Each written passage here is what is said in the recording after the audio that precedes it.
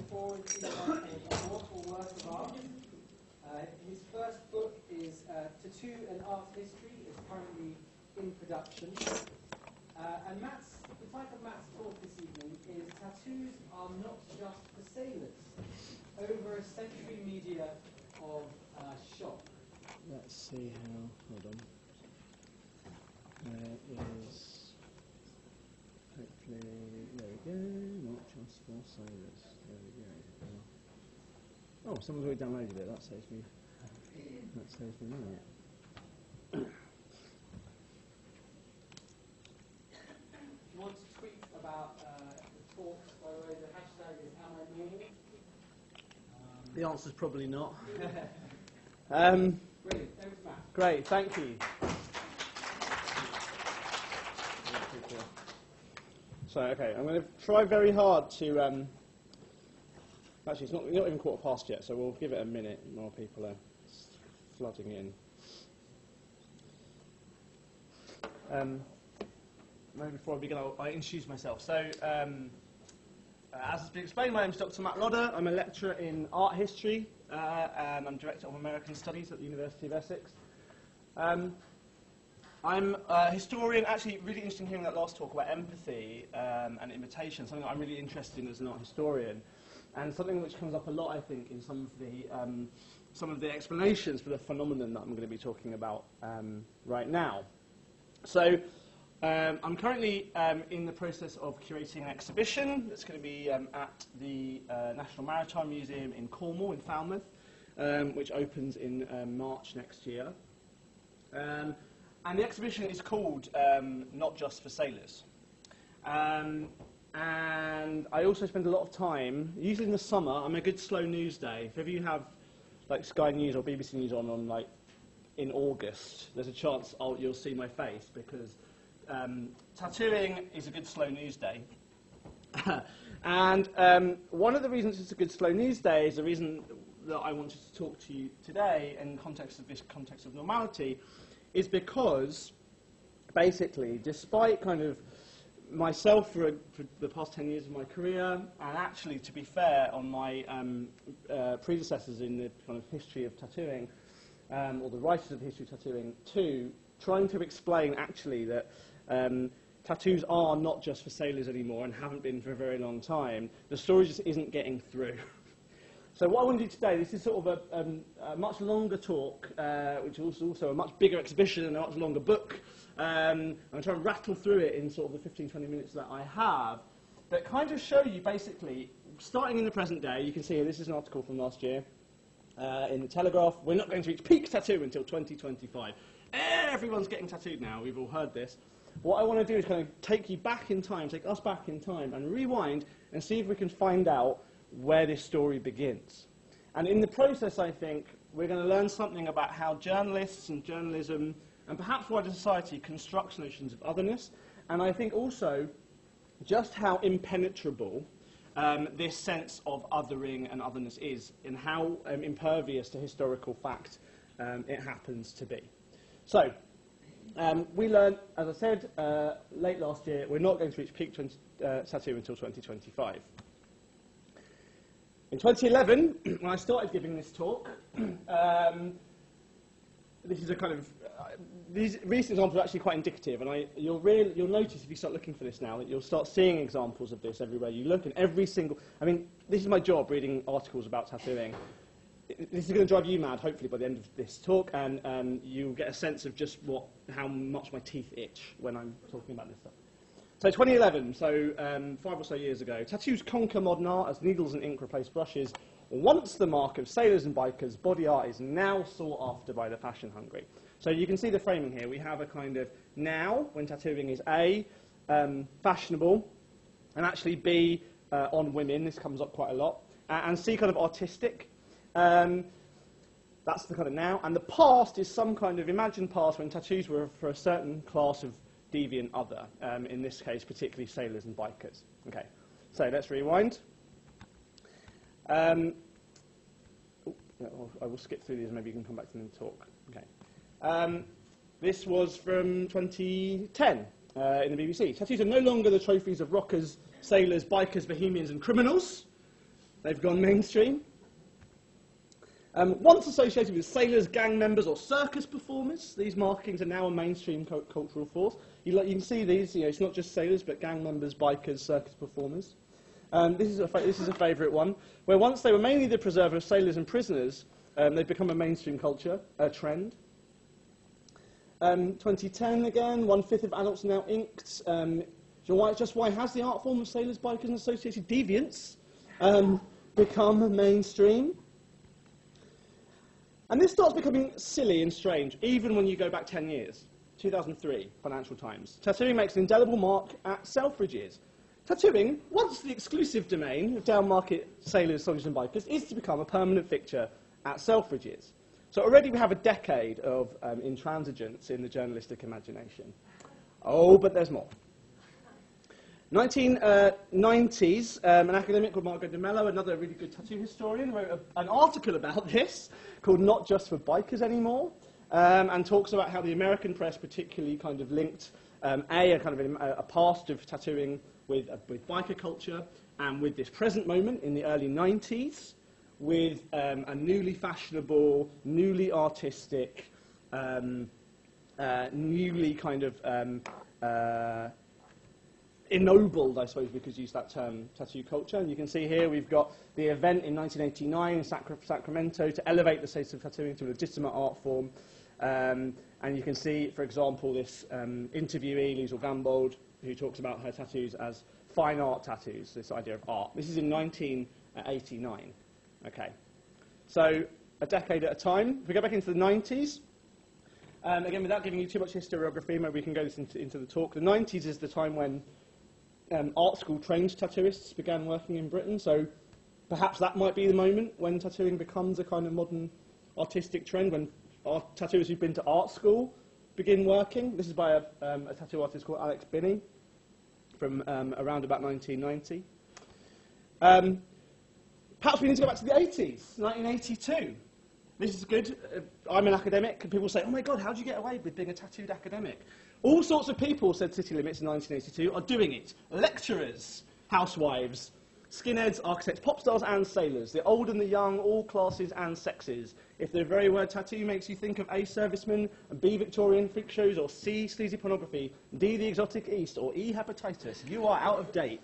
Right? This is 2 years after I was born, and yet still, you see, we have this idea of a contemporary and a past. Let's go back into, so in the 80s, for example, this is another art school trained tattooist, perhaps the first art school trained tattooist in the country. On the right, a guy called Mr. Sebastian, who'd been an art teacher in the Midlands and was bringing kind of art practice to tattooing in the late 70s.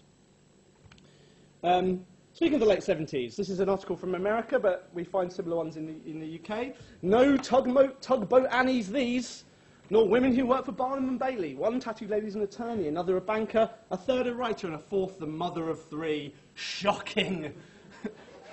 Tattooing doesn't affect your childbearing ability. This, says Lyle Tuttle, a really, really famous important tattooer of the 70s, guru of the electric needle, who says 3/4 of his clients these days are women. And actually, this kind of, oh my God, women are getting tattooed now is a constant refrain, as we will see. 1970s this is. 1965 in the Oregonian, talking about London. As long as there's an England, there'll be tattooing, it appears. This article I love because it has this sentence in it. But every 3 years, a tattooing craze seems to break out in this country. Surely if it's breaking out every 3 years, it's not quite a craze, particularly when we're talking about something that's permanent. And again here, oh my God, housewives getting tattooed, and Pretty Lady Norwich, the wife of Viscount Norwich, has a tattoo on her thigh. 1965. So we still haven't found the time when it was just for sailors. Let's go back to, this is another 60s one. Girls who are often persuaded by their boyfriends who feel a certain sexual attraction to these painted symbols. This is one of my favourite tattoo history articles ever. It's from the women's correspondent in the Daily Mail from 1950, a Miss Humber. The Daily Mail actually are quite constant for this, and they still publish articles exactly the same as this, 60 odd years later. What will women think of next? Like many other readers must have done, we wondered at the information given in a book review in last Sunday's press to the effect that increasing numbers of young women are having spiders on their backs. Well, suppose there'll be a decorative kind of spider. Right, so this horror. Our boyfriends say that the modern girl would be afraid to have this decoration done, and I doubt the whole story. Frankly, Angela, so do I. But, thankfully, some women write in to Miss Humber, and the following week they say, "Thank you very much, Miss Humber, for having taken the trouble for your information about the lucky spiders. We do feel, though, there's all the difference in the world between some crude, inartistic design plastered on the arms of men we've seen, probably done, as you say, under the influence of drink, and a small, neat, artistic design on the shoulder where it can only be seen under a transparent dress." 1950. Okay, so we still haven't found this time. Even here, this correspondent is obviously talking about some, previous past where tattoos were for drunken men, but now they're fashionable things for young, hip ladies. Okay, so do we have to go back into the 40s? Maybe we do. The demand for tattooing amongst men in the services and quite a number of ATS, that's the kind of auxiliary women, is brisk, according to William Stokes of Chester. Apparently the girls have a preference for men's names, flowers, butterflies on their arms and legs. So, okay, World War II, lots of sailors and lots of soldiers getting tattooed in World War II, but also women. So we've got sailors, but it's not just the sailors. Let's keep going back. Maybe we need to go into the 1930s. Daily Mail again, tattooing a la mode, fashions change in tattooing. Turns out maybe they don't. Sailors, amongst the civilised people, the chief patrons of the art, were once disposed to display anchors, hearts, transfixed by keepers' darts, or spread eagles. Now it appears American youths have pictures of feminine film stars on their chests. Not just for sailors anymore, 1930. And here's one of those film stars, Gary Cooper, on the shoulder, done by a British tattoo artist called George Burchett. More from the same time, 1930s. Milwaukee Sentinel from 1933. Tattooing is the rage in London society, although designs have changed for the smart set. We'll miss those out.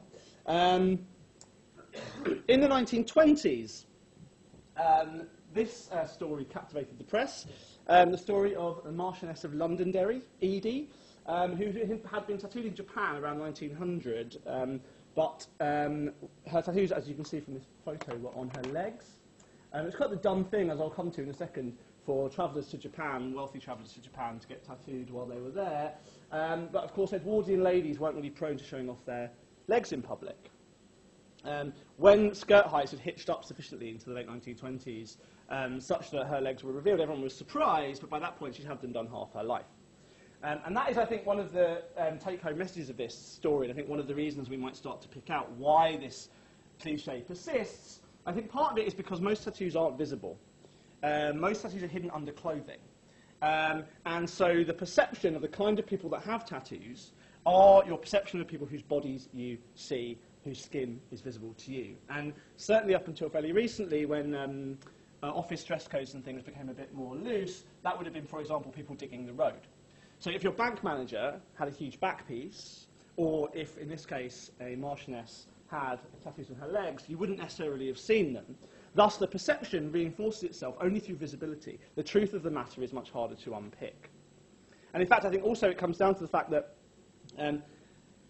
journalists who are writing about this are people who are surprised by it. Right? It's journalists who are surprised and go, oh my God, everyone's getting tattooed now. It's something that's become visible to them, but not necessarily something that's symptomatic of a wider cultural change. Okay. 1920s, London's new fad. I get really sick of this.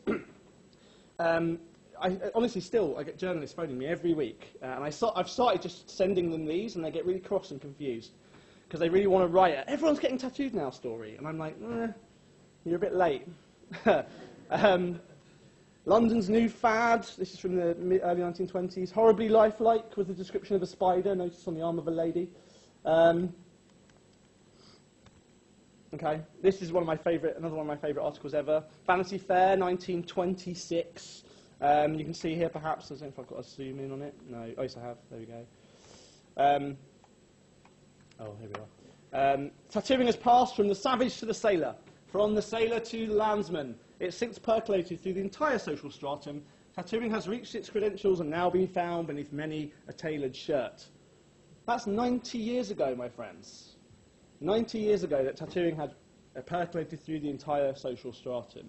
The other great thing I love about this article is it includes an interview with an old salt tattooer by the name of Professor Sharkey, who's moaning that kids today don't want any artistic tattooing that he'd been doing in the past, but just wanted diving girls. And he was better than that. He's a real artist, and he's longing for the good old days, right, when tattooing wasn't so trendy. And this is, you can see, Madame X, the picture which depicts the cuticle designs which will be in vogue in the coming year. Very hot for 1927, apparently.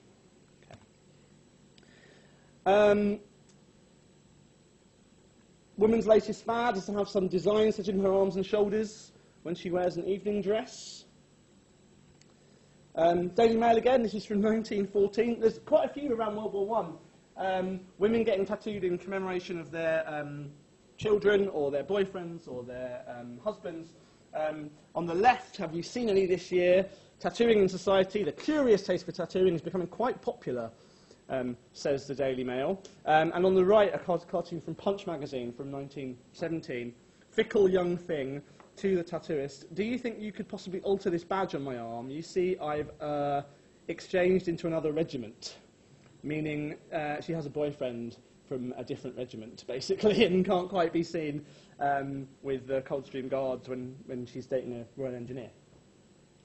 And I think what's also interesting about these is actually, again, this kind of, not just the femininity, but also the kind of class signifiers that are being shown in these drawings. Okay, so, are we there yet, right? Are we at the point where tattoos were just for sailors? No. 1908. They're a bit more refined in their journalistic language in 1908, but you get the message. Habit not confined to seamen only. That's basically an Edwardian way of saying tattoos aren't just for sailors anymore. Okay. 1903, the gentle art of tattooing, the fashionable craze of today.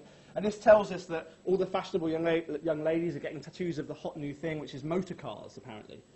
All these this is in Tatler magazine, which, as you know, is still today a magazine of the kind of upper classes, or the kind of chattering and socially climbing upper middle classes, perhaps.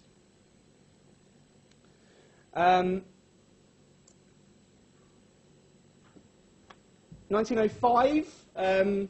This is an article from an ecumenical magazine called Good News about tattooed bishops and members of the clergy.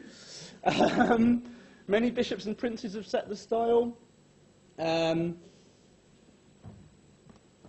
we get to the turn of the century. Tattooing is not uncommon. Many aristocrats beside Lord Craven are marked. This is an article from the New York Times, and it talks about this fashion having been started by the Prince of Wales, the future King George V of England. George V had been tattooed in Japan as part of his voyages in 1881. And this royal patronage is one of the things that kind of spurred, at least in the press's imagination, this trend and craze for tattooing. You can see articles which kind of draw upon this society fad throughout the kind of last decade of the 19th century. So here we go, society takes up the tattooing fad, and there's another woman there. Fashionables follow the lead of royalty by being decorated. We have articles like this. This is Princess Valdemar of Denmark, who'd had a bit of she'd had a fun time in a Chinese opium den and come home with an anchor tattoo.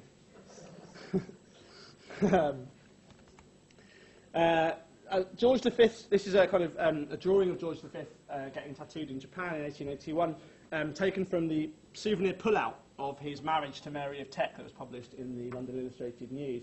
So well known and famous was it that the future King of England had a tattoo on his arm that it was this kind of key moment in the story of his life in the press at the time. And as I said, this was a kind of fairly standard thing. If you were a traveller to Japan in the 19th century, you might come home with a tattoo. In fact, you probably would. This guy, apparently, the accompanying story tells us, is getting a sleeve full of shrimp tattooed on him. Tattooists actually advertised in Japan. Tattooists advertised to English language in English language guidebooks. So if you kind of got the guidebook to Japan of the period, you would be recommended which tattooists to go to. Okay, I realise I'm running short of time, but there's loads of these. Tattooing fad from 1897. New Yorkers adopting a French fad. And actually, one of the things that did happen was that I think this is perhaps one of the moments where we can start to talk about a real change. This trade from Japan made it possible for tattooists in Britain to make a living being professional tattoo artists, because as people with money, wealthy travellers, came back to London, they had money to spend and they wanted to get tattooed again, and there was no one doing it as a kind of professional service. And so a couple of entrepreneurs, particularly this guy, Sutherland MacDonald, began tattooing wealthy clients in London. I have a whole other talk book exhibition about his story, but it's an interesting moment, the 19th century in Japan. Okay. So I just want to kind of figure out that I still haven't quite found the beginning. This one actually is from the 1870s, talking about a New York tattooer called Martin Hildebrandt, who is perhaps the first professional tattoo artist in the West, and even in his first articles about him in the 1870s, the story is right. Some 3 years ago, it had a brief existence, but the principle, but now it will stay a period. It appeals to the direct sentiment of humanity, and the principal exponent for these fashionable folks in lucrative business, in the fashionable uptown thoroughfare, is Mr. Martin Hildebrandt. I'll finish up on this one, because this one's from the 1860s, and I think if we want to find a break point, this might be it. From the 1860s, in an anthropology book about this guy, Mr. Barker, who goes off to Africa. And Mr. Barker says that he met with some savages who disfigured their hair by dyeing it with ochre, so it was seen the fashionable lady of the 19th century is, after all, returning to the barbaric custom of dyeing the hair. As the wind has set in that direction, who knows but what we may hear of? Ladies dyeing their teeth or tattooing their faces? Yes.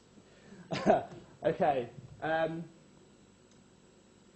Just as a quick finishing thought, I think, as I said, what this comes down to is an empathy gap. Right, I'll leave up these pictures. I think what this comes down to is what I call an empathy gap. Right, so it's the sense that and I think this still holds true today. If you're not tattooed, if you don't understand on some instinctive level why you would want to mark your body permanently, it will always seem confusing and strange to you. I do talks like this all over the world. I've talked to audiences of all ages, from old people's homes to secondary schools. I've never yet once persuaded anyone who didn't want a tattoo at the beginning to get one at the end of it. And I think what it comes down to really is this sense of you either kind of get it on some instinctive level or you don't. And I think really there's two things that this history reveals. One is that journalists are really fucking lazy. Right. And two, I think what it reveals is that the people that are writing them, and perhaps we can extend this lesson.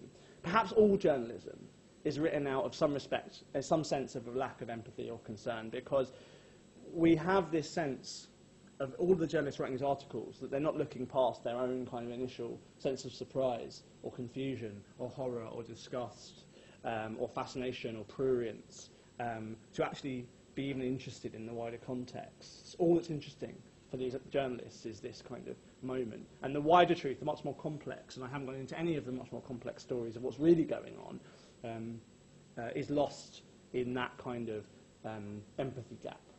Thank you very much. Okay. Thank you very much, Matt. Brilliant talk. Super whistle stop, and as I said, cut down for much longer, so I apologise for packing it all in. But. No, beautiful slides as well. Are there any questions from the audience?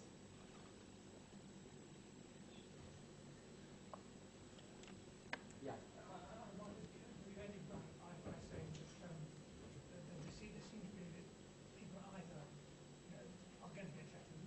Yeah.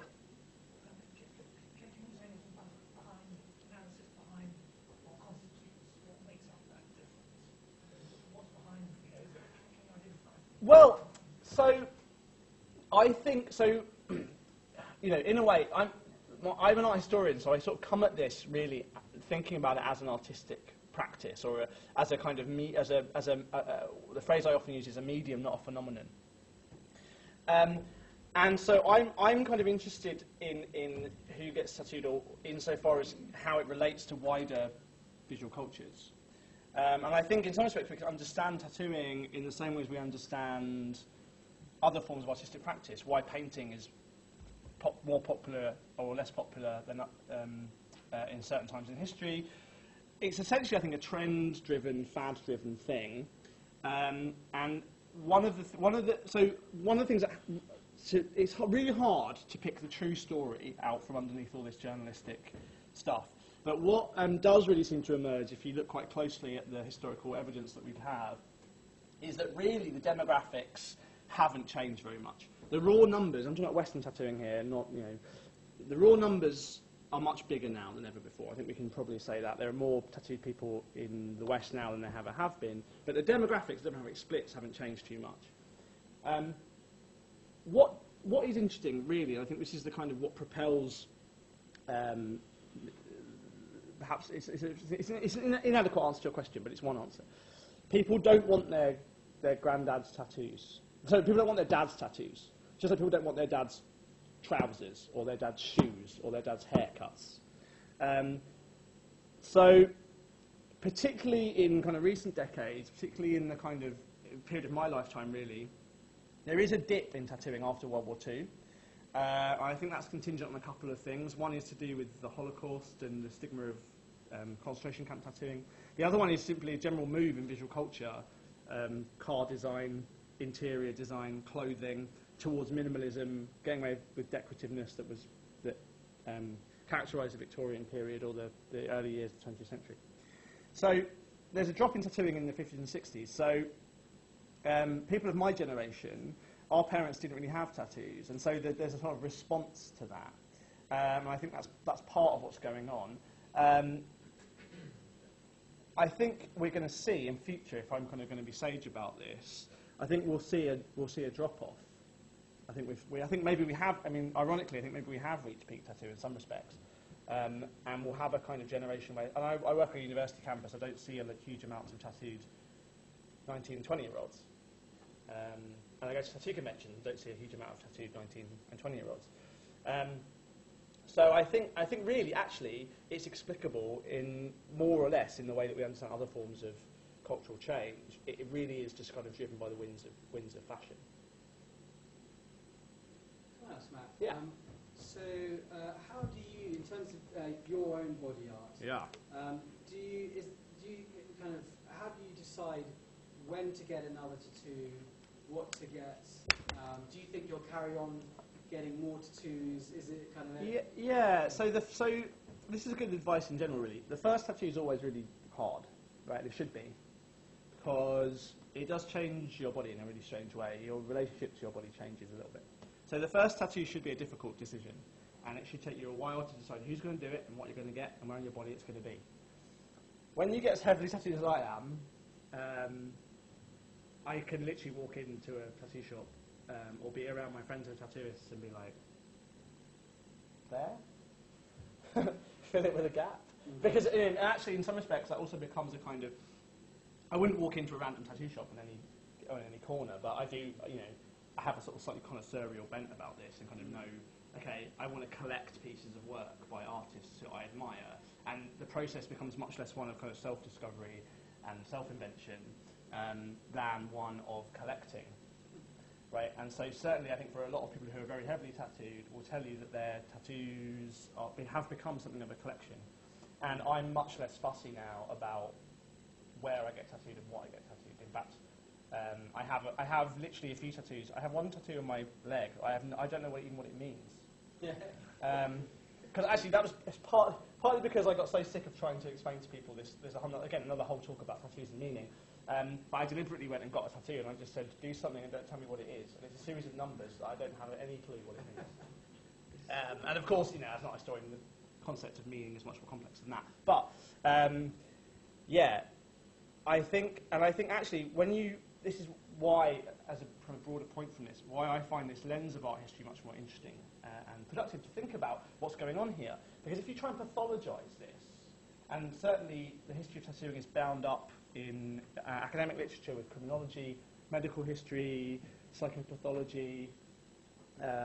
When you pathologise tattooing, and when you think about it through a pathological lens, you miss all of this stuff. The aesthetics.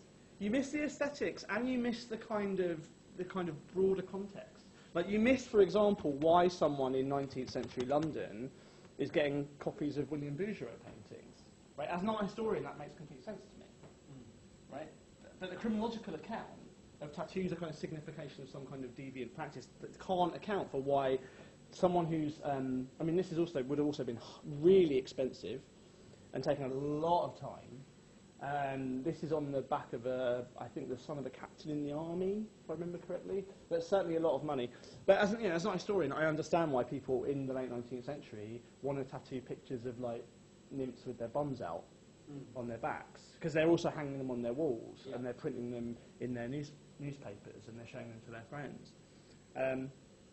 And it's that kind of understanding of where tattooing fits into the broader kind of visual culture landscape of a culture that the kind of all this kind of who gets tattooed or why they get tattooed misses. I'm kind of much more interested in what people are getting tattooed. Right. Yeah. I think you go for this. Very, very quick question. What was your first tattoo? And why did you get it? So, well, one of the things my first tattoo was I got some black stars on my wrists. They're just sort of buried away there. And I think I told myself some kind of quite overblown story of what they meant. But actually, I just wanted to get tattooed because I thought they were cool. And then actually, I do have a kind of whole biographical story about my great grandma was tattooed around the turn of the century, and my granddad woke up in a tattooist's chair in Jakarta in 1940 odd and was about to be tattooed on the end of his nose, and he woke up just in time. So I was kind of warned off tattooing, and of course, when you're a kid, the things you get warned off of are the things you want to go and do.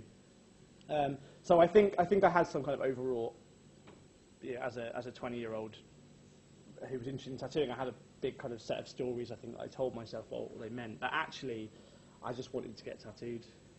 And actually, you find that a lot. And if you watch these, if ever you kind of are unfortunate enough to stumble across any of these tattoo television programs, there will often be there's a great drinking game you can play called Pet or Parent. Right, when they come in with a sub story about something that's died, and if you can kind of work out if it's the pet or the parent first, right? But often those stories, I'm sort of being a bit reductive here and a bit ridiculous, but quite often those stories will take the form of, like, I had 3 budgies and they died, so I want 3 flaming skulls on my arm, right? Because they signify my budgies. Actually, that person wants tattooing, and they'll tell a story afterwards to justify it. And there is some sociological research which backs that up, actually, that people decide to get tattooed first and then narrativize it afterwards. So, I spent a lot of time thinking about getting tattooed for the first time because I knew I loved tattoos from when I was very young. I thought about it I wanted to get the other reason I got tattooed for the first time, and this is probably more of an answer, I really wanted to get tattooed by an American, because I'd been buying American tattoo magazines, importing American tattoo magazines, and travelling to London and buying American tattoo magazines and stuff. And like, no one in England was doing the kind of thing that I was interested in. And like in hindsight, any kind of hack tattooist could have done some stars on my wrists, right? But I went to a tattoo convention in France, and there was one American guy there, and I was like, "Oh, you're American, tattoo me." And actually, I saw him. So this was like 56. It was a long time ago, 17, 18 years ago. And I saw him like last year, and he obviously didn't remember who I was. But I was like, "Oh, he's like, oh, they're still in there. They're still there." So yeah, thank you. Matt Lodder, thank you very much, Matt. That's it for our talk this evening. I hope you enjoyed the speakers and the talks as much as I have. I believe the event upstairs, I think it finishes at 9, but you can go and get the last 10 minutes, get your head read or have a cocktail or whatever. But thanks a lot. If you've enjoyed it, please tweet about the event or share about it on Facebook or give us some feedback upstairs. Thank you very much for coming. Thank you. Thanks very much.